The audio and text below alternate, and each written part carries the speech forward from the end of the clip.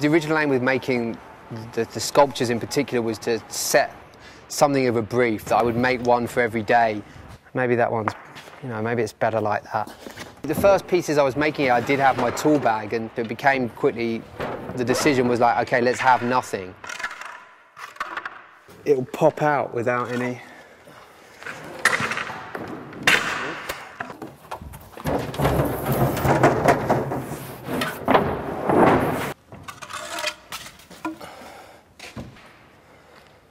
I think it looked better before.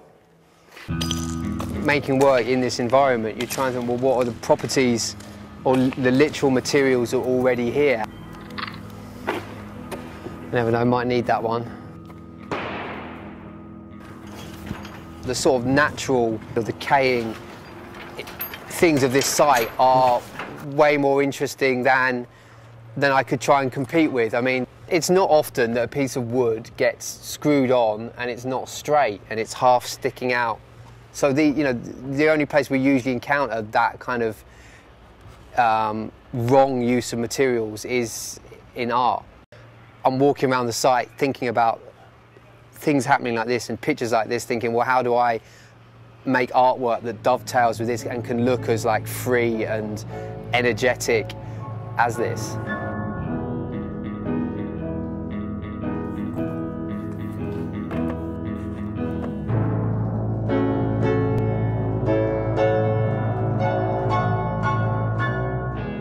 It's maybe a sculpture, it could just be something turned upside down.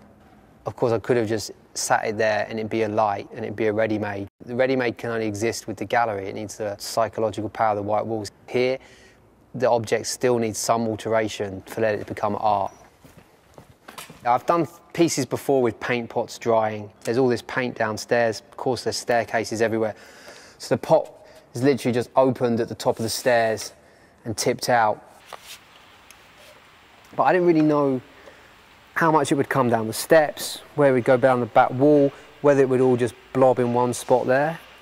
You've actually got this perfect spill, but what I'm still in the process of observing, this piece is now about 6 weeks to 2 months old.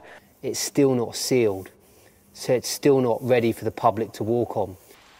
There's a childlike quality to it in just that, someone else will clear up at some point. So it's like the play den.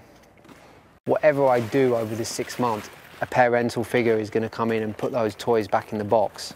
I can just keep playing.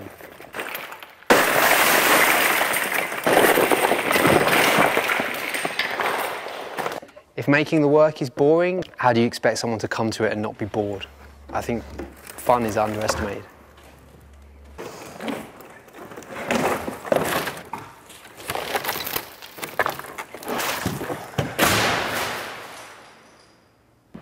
The sculpture is a sketch because a sketch is thinking while making. The idea is this is a studio and exhibition all as one thing.